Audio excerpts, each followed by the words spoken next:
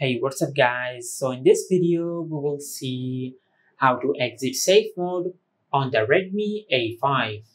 Now to do that, just press and hold the power button of your smartphone.